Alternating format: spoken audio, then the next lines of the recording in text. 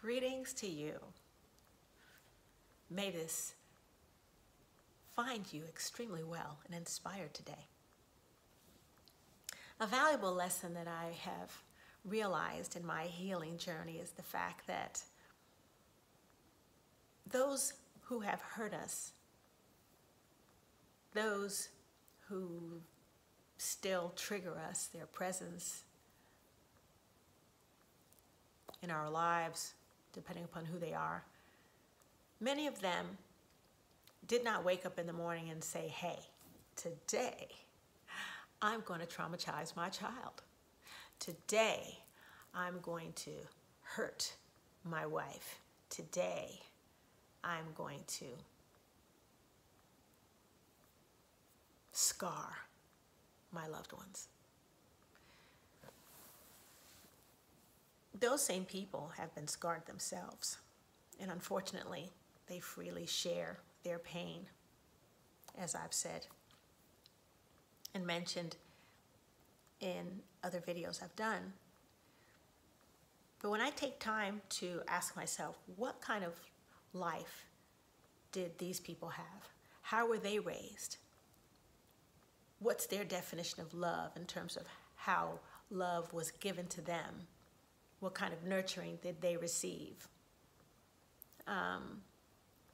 And when I remember that it's not like they have a preconceived plan to hurt us, that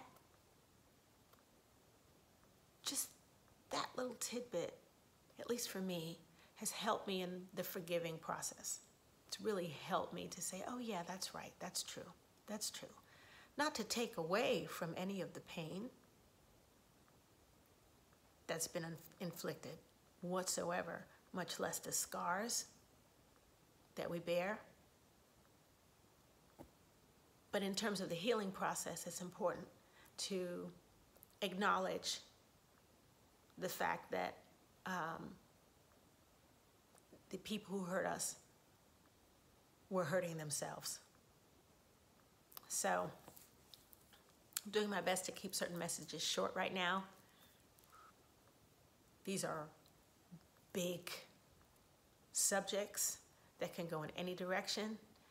The things I talk about often can trigger us. So offer me up your comments.